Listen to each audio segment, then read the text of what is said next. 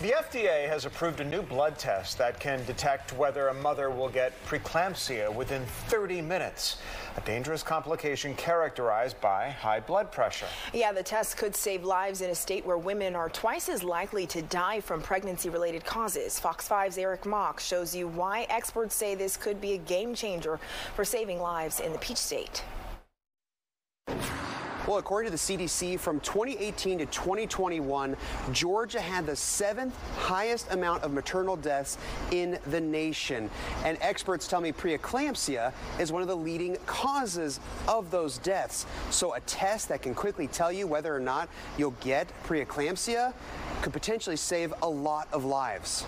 I was very excited because you can imagine, as a high-risk OB doctor, a lot of my patients have preeclampsia. Dr. Champa Woodham is the president of the Georgia OBGYN Society and professor of maternal fetal medicine at Augusta University. She says the new blood test approved by the FDA in May is just the breakthrough they've been looking for. It's one of the more common disease processes that I have to manage. And the issue has been it's so hard to predict who is going to develop it. Dr. Woodham says the disease is especially prevalent in Georgia.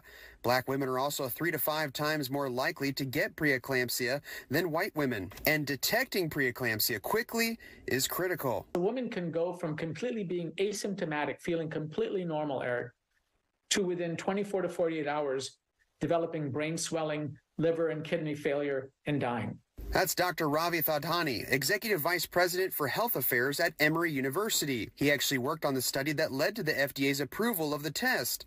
He says not only does the test quickly determine whether someone may be at risk for preeclampsia, but it does so very accurately. This test has over a 95% negative predictive value, and in African-American women, 99%. In other words, if the test is negative, the chance of her getting sick in the next 2 weeks is less than 1% in African-American women and less than 5% in Caucasian women. Well, right now, Dr. Thadhani says it's only approved for use in hospitals and for those patients with high blood pressure.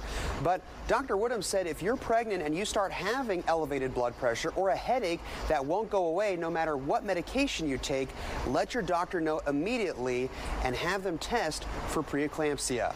For now, reporting in Atlanta, Eric Mock, Fox 5 News.